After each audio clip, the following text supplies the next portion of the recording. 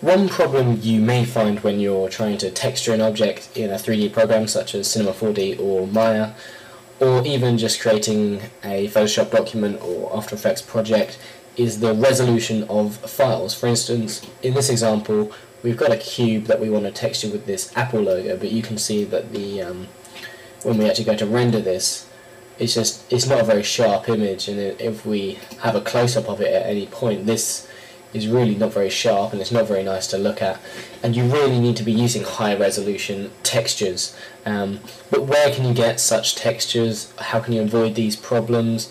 There's a few things you can do. First of all, you could try manipulating some settings in the actual application. For instance, in Cinema 4D we can change the length to we can make it say 50%.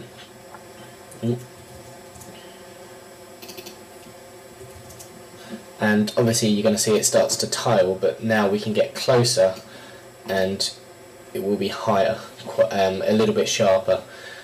But obviously you'll have to fix that problem of the tiling yourself. Google is the answer of all things and is the next place you should be going.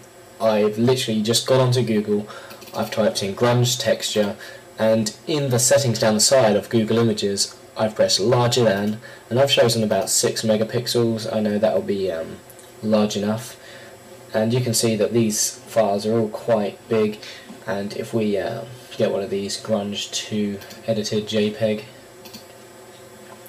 then on Google you can very quickly get some very high resolution textures to use in your project.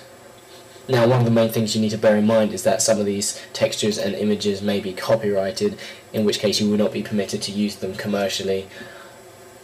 In such case, you may want to check with the author of the image, which you can often find in the link down the side of Google Images. The other way to do it, I got asked where I got my textures from, and that was Video Copilot, a very good site. I'm sure a lot of you have heard of it.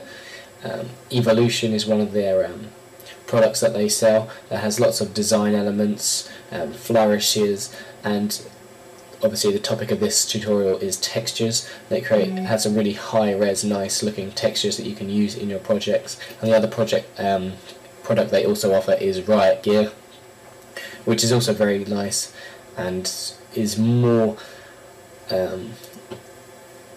has more textures, I believe, than Evolution, which is more of motion design elements.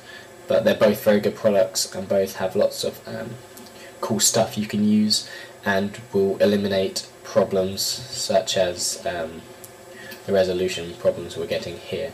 So I hope this was helpful. I hope now you can, if you ever get stuck with a low resolution file, say you're trying to make a tree, we could just go back to Google Images and just type in wood texture, and there's so many. If you can't find a texture you're looking for, I will not believe you. Just send me a message and I'm sure I can try and find you one in about 5 minutes. Not that I'll get back to you within 5 minutes, especially if you're asking me how do you get a wood texture.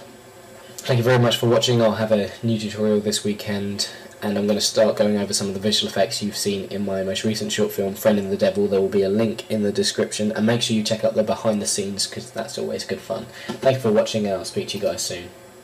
Dan. On a bouncy castle.